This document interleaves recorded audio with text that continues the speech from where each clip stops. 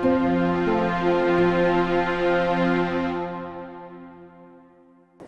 Stephen Lautens with InvestorIntel, and today I'm joined by Stephen Burega, who is the CEO and president of Romios Gold. And Stephen, welcome. Thank you very much, Stephen. It's good to see you. It's great to see you again, too. So, you have a portfolio of projects. Yes. You have projects in Nevada. You have some exciting projects in British Columbia. And today we're going to talk a little bit about your Trek projects. So Perfect. Please tell me more. Okay, so as you mentioned, we have a portfolio of assets. We also have assets in Ontario, northwestern Ontario as well. So the Trek asset in particular is something that I've been very keen on talking about because it's got a size that is getting some big attention. It's the type of asset that the majors would look for as a key target. And location-wise, we couldn't ask for anything better. So we're right along the southern boundary of Galore Creek. For those who don't know what Galore Creek is, it's a massive proposed copper mine co-owned by Tech and Newmont. It's run by a management company called GCMC. And they've actually, their road intersects the Trek claims. So we have actually quite a big land package in British Columbia. It's about 400 square kilometers, a little bit more than that now. And Trek has been an asset that we've been working on for many years, but we're all of exactly 1.3 kilometers away from their proposed road. And in the Golden Triangle, infrastructure is everything, as you know. So their proposed mill site is about 12 kilometers down the road, and we're very excited by this IP target that we shot last summer. It's about approximately 800 meters long, and just below surface it expands out to about 500 meters, and it shoots down, well, the IP shows it at 650 meters, and the MT line that we shot actually shows it going down about 2 kilometers. So it's a great big target for drill. Mm-hmm. Now, I was just saying, you've done IP. Yes. What else have you done on it? We've not drilled it on purpose. We're waiting for the right partner to do so. But the surface expression of this thing was a very big epidote field that was over 1 kilometer long, overprinted by a stockworks, 800 meters of stockworks. So that's a great indicator of what you'd typically want to see in a porphyritic system at surface. Marry that with an overlay of magnetics, and you start to see that all these layers of information start to stack up and show that this IP target is quite substantial and quite real. So we have done surface work, IP work, to answer your question, and next is we're drill ready, so we're targeted and looking forward to finding the right partner to move it forward this summer.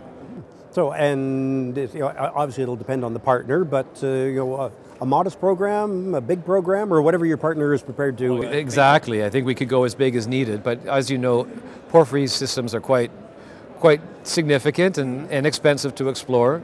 I think the first pass would probably be somewhere around 3,000 or 4,000 meters, maybe 6 to 8 holes would cover that off, and would probably be somewhere around a $3 to $4 million work commitment to get that, to accomplish that type of a program to start with. So, and you clearly at this point don't know what kind of depth you're looking at, but how close to surface?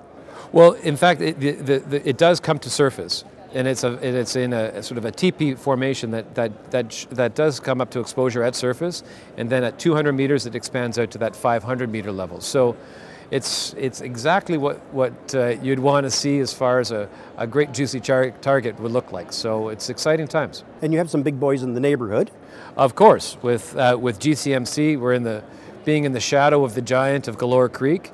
But you know, the neighborhood of the Golden Triangle is definitely a hot topic for every major right now. It's certainly a good address. That's right, and I think the majors are moving down the food chain in a way that I've never seen. Actually, it's in my 16-year career, this is the first time that every phone call I've made has been taken, and they're not usually answering.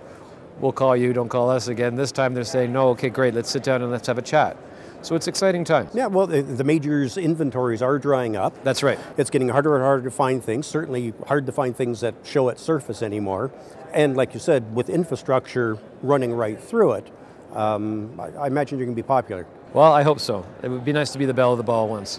Now, we talked about some other projects. You have some other projects in Nevada. That's right. Any updates on them? Well, we're going to be certainly working in Nevada at some point during the 2023 season.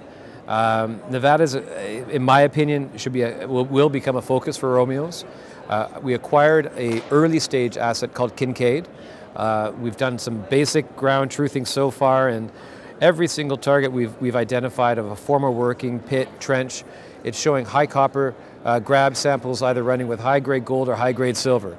It's very exciting. It appears to be an epithermal system, but it's early days yet. So we'll definitely be doing some work there. That's on the southern half of the Kincaid property. On the northern half, we're tracking big skarn structures. So Kincaid will be very active probably starting April-May timeframe. And then we also have a second asset.